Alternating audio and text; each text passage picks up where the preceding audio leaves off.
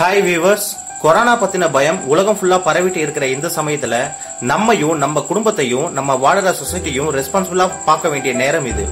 Government எடுக்கிற நடவடிக்கைகள் எல்லாமே நம்மோட குடும்பத்தை வெளி நோய் தொற்றுல இருந்து பாதுகாக்கிற விஷயங்கள் தான். அவங்களால அந்த அளவுக்கு தான் பண்ண முடியும். பட் குடும்பத்துல இருக்கிற நம்ம தான் ஃபேமிலியை காப்பாற்ற முடியும்.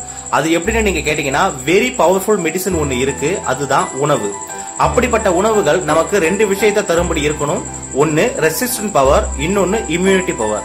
இம்யூனிட்டி பவர்னா என்ன, ரெசிஸ்டன்ட் பவர்னா என்னன்னு கேட்டீங்கன்னா எல்லோருக்கும் ஈஸியா புரியும்படி சொல்றேன். உலகத்துல உள்ள எல்லா நாடுமே தங்களை பாதுகாப்பா வச்சுக்கத்தான் நினைக்கும். அதனால அவங்க ராணுவ பலத்தை கூட்டுவாங்க இல்லையா. நாட்டோட பாதுகாப்பு பட ஸ்ட்ராங்கா இருந்துச்சுன்னா அந்நிய நாடுகள் அந்த நாட்டுக்கிட்ட வாலாட்ட மாட்டாங்க, ரைட்டா? இதுதான் ரெசிஸ்டன்ட் பவர்னு சொல்லப்படுற எதிர்ப்பு சக்தி. அதாவது மனுஷன் நோய் தொற்று வராம அவன் பாடி இன்பில்ட்டாவே பவர்ஃபுல்லா இருக்கும் போது நோய்கள் தாக்காது. ஒருவேளை அந்த நாட்டோட பலத்தையும் மீறி இன்னொரு நாடு தாக்குதல் நடத்தும் போது அந்த தாக்குதல்ல இருந்து தன்னை பாதுகாத்து திரும்ப எதிர் தாக்குதல் நடத்துறதுதான் இம்யூனிட்டி பவர். அதாவது ஒருவேளை நோய்கள் எதனா தாக்குனாலும் மனுஷன் உடம்பு எதிர் தாக்குதல் நடத்தி அந்த கிருமிகளை கொல்றது, அது பேர் தான் நோய் எதிர்ப்பு சக்தி. இப்ப புரிஞ்சிருக்கும் ரெண்டுக்கும் அர்த்தம். இந்த ரெசிஸ்டன்ட் பவர் மற்றும் இம்யூனிட்டி பவரை இன்க்ரீஸ் பண்ணக்கூடிய உணவு வகையை தான் இந்த வீடியோல நம்ம பார்க்க போறோம். பொதுவாவே குழந்தைகளுக்கு நோய் எதிர்ப்பு சக்தி குறைவாக இருந்துச்சுன்னா அடிக்கடி இருமல், ஜலதோஷம், காய்ச்சல் என நோய்கள் ஏற்படும்.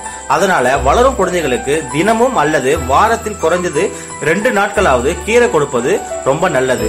இதுல அதிக அளவு அயன், விட்டமின்ஸ், தாது உப்புகள்னு சொல்லப்படுற மினரல் சால்ட்ஸ் ஆரோக்கியத்தை மேம்படுத்தி ரத்த சோகை ஏற்படாமல் தவிர்க்கும். அடுத்து உங்க குழந்தைகளோட உணவுல காய்கறிகள் இருக்கும்படி பாத்துக்கோங்க. முக்கியமா பீட்ரூட், கத்திரிக்காய் போன்ற அடர் நிறம் கொண்ட காய்கறிகள், கேரட், மஞ்சள் அல்லது பச்சை குடமிளகாய், மஞ்சள் பூசணி போன்றவையும், பீன்ஸ், முட்டைக்கோஸ் மற்றும் காளான் போன்ற காய்கறிகளை சூப்பாக செஞ்சு காலையில் அல்லது மாலையில் அவர்களுக்கு குடிக்க கொடுக்க அவங்களுடைய ரெசிஸ்டன்ட் பவர் இன்க்ரீஸ் ஆகும். அதே போல அசைவம் சாப்பிடுற குழந்தைங்களா இருந்துச்சுன்னா மட்டன் எலும்பு சூப் செஞ்சு கொடுக்கறது ஒரு நல்ல சாய்ஸா இருக்கும். அடுத்து தயிர்ல உள்ள ஆன்டி பாக்டீரியாஸ் கெடுதல் செய்யும் பாக்டீரியாக்களை வரவிடாமல் தடுக்கும். இதனால குடல் சுத்தமாகி வயிறு இன்ஃபெக்ஷன் ஆகாம உடலை ஆரோக்கியமா வைக்க உதவும்.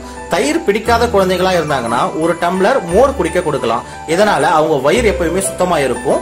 அவங்களுக்கு அந்த பாக்டீரியாவால வர பிரச்சனைகளை நம்ம தவிர்க்கலாம். அடுத்து பழ வகைகள். ஆப்பிள், வாழைப்பழம், மாம்பழம், கொய்யா, மாதுளை போன்ற பொதுவான பழங்கள் தான் நாம எப்பவும் வாங்குவோம். அந்த பழங்களோட விட்டமின் சி அதிகம் இருக்கும் பழங்களையும் அதிக அளவுல குழந்தைகளுக்கு கொடுக்க வேணும். பப்பாளி மற்றும் நெல்லிக்காய் போன்ற பழங்களும், சிட்ரஸ் ஃப்ரூட்ஸ் சொல்லப்படுற சாத்துக்குடி, கமலா, ஆரஞ்சு என புளிப்புத்தன்மையுடைய பழ வகைகள்ல விட்டமின் சி அதிக அளவுல இருப்பதால உடலில் நோய் தடுப்பு சக்தியை அதிகரிக்கும். பாக்டீரியா, வைரஸ், கிருமிகளால உண்டாகும் தொற்று நோய்கள்ல இருந்து இது நம்மளை பாதுகாக்கும். அடுத்து ரொம்ப முக்கியமான ஒண்ணு தானிய வகைகள். கம்பு, சோளம், கோதுமை, ராகி, கேழ்வரகு போன்ற தானியங்களை எல்லாம் கலந்து பொடி செஞ்சு கஞ்சியாகவோ அல்லது ரொட்டியாகவோ அல்லது தோசையாகவோ செஞ்சு குழந்தைகளுக்கு கொடுக்கலாம். இவற்றை நீங்க செஞ்சு கொடுக்கும் போது அதுல அதிகமா நார் சத்தும் ஜிங்கும் இருக்கிறதுனால இது உடலை நோய் தொற்றுகள்ல இருந்து அந்த குழந்தைகளை பாதுகாக்கும். அடுத்து பாதாம், பிஸ்தா, ஆக்ரூட் போன்ற நட்ஸ் மற்றும் உலர் திராட்சை, பேரிச்சம்பழம் போன்ற உலர் பழங்களை குழந்தைகளுக்கு தொடர்ந்து கொடுத்து வர நோய் எதிர்ப்பு சக்தி சீராக வளர்ந்து வரும். இவற்றில் அதிக அளவு புரோட்டீன்ஸ், மினரல்ஸ் மற்றும் விட்டமின்ஸ் அதிகமா இருக்கு. இத நம்ம வெறுமனே சாப்பிட கொடுத்தோம்னா குழந்தைங்க கண்டிப்பா சாப்பிட மாட்டாங்க. இல்ல அப்படி சாப்பிட்டாலும் அவங்களுக்கு போக போக போர் அடிச்சிடும். இதனால இது அனைத்தையுமே நெய்யில வறுத்து பொடியாக்கி இதுல பால்ல கலந்து நீங்க கொடுக்கும் போது அவங்களுக்கு ஈஸியா அவங்க குடிக்கும் போது அவங்களுக்கு அந்த நோய் எதிர்ப்பு சக்தி கிடைக்கும். அடுத்து ஒரு முக்கிய உணவுன்னு பாத்தீங்கன்னா மீன். குழந்தைய உணவுல அடிக்கடி சேர்க்க வேண்டியது மீன். புரோட்டீன் அதிகம் உள்ள மீன்ல ஒமேகா 3 என்ற ஒரு ஆசிட் ஒண்ணு இருக்கு. இது உடலில எந்த நோயும் நெருங்காம இருக்க உதவுவதோட கண் பார்வை குறைபாட்டை தவிர்த்து மூளை வளர்ச்சிக்கு உதவும். அதனால வாரத்துல அட்லீஸ்ட் 1 நாளாவது மீனை சமையல் செஞ்சு கொடுங்க. அதுக்கடுத்து வளரும் குழந்தைகளுக்கு கொடுக்க வேண்டிய மிக முக்கிய உணவுன்னு பாத்தீங்கன்னா அது முட்டை. இதில் அதிக அளவு புரதங்கள் அடங்கியிருப்பதால உடல் உறுப்புகள் வளரவும் திசுக்களை சீரமைக்கவும் உதவும்.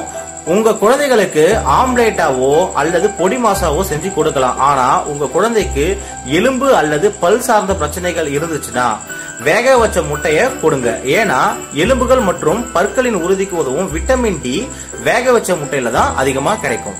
அடுத்து உடலுக்கு கெடுதல் செய்யும் வைரஸ் மற்றும் பாக்டீரியாக்களை எதிர்க்கும் திறன் கொண்டது பூண்டு. இதில் உள்ள ஆலிசின் என்ற பொருள் இன்ஃபெக்ஷனால வரக்கூடிய நோய்களை தடுக்கும். மேலும் ரத்த அணுக்கள் உற்பத்திக்கும் உதவி, காய்ச்சல் சளி அண்டாமல் காக்கும். அதனால தினமும் குழந்தைகளுக்கு கொடுக்கப்படும் உணவுல 2 அல்லது 4 பல் பூண்டு இருக்குமாறு பார்த்துக் கொள்வது ரொம்ப அவசியமான ஒண்ணு.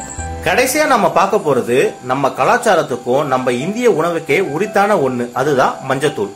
மஞ்சத்தூள்ல உள்ள ஆன்டிபயோட்டிக்ஸ் மற்றும் ஆன்டி வைரஸ் இருப்பதால நோய் எதிர்ப்பு சக்தி அதிகரிக்க உதவும். காய்ச்சல், தொண்டவலி, சளி, இருமல் போன்ற நோய்கள் அண்டாமலும் தடுக்கும். மேலும் ரத்தம் சுத்தம் செய்ய இது மஞ்சத்தூள் வல்லது. குழந்தைகளுக்கு இரவு கொடுக்கும் பால்ல 1/2 டீஸ்பூன் மஞ்சத்தூள் சேர்த்து கொடுத்தீங்கன்னா அவங்க நல்லா தூங்குவாங்க. அந்த டேஸ்ட் விரும்பாத குழந்தைகளுக்கு மோர்ல மஞ்சத்தூள் கலந்து கொடுக்கலாம். இது அவங்க நோய் எதிர்ப்பு சக்தியை கண்டிப்பா இன்க்ரீஸ் பண்ணும். ஓகே வியூவர்ஸ், இந்த விஷயங்களை நீங்களும் லைஃப்ல இம்ப்ளிமெண்ட் பண்ணுங்க. லைக் பண்ணுங்க, கமெண்ட் பண்ணுங்க, உங்க ஃப்ரெண்ட்ஸ் அண்ட் ரிலேட்டிவ்ஸ்க்கு ஷேர் பண்ணுங்க. மறக்காம சேனலை சப்ஸ்கிரைப் பண்ணுங்க. நன்றி.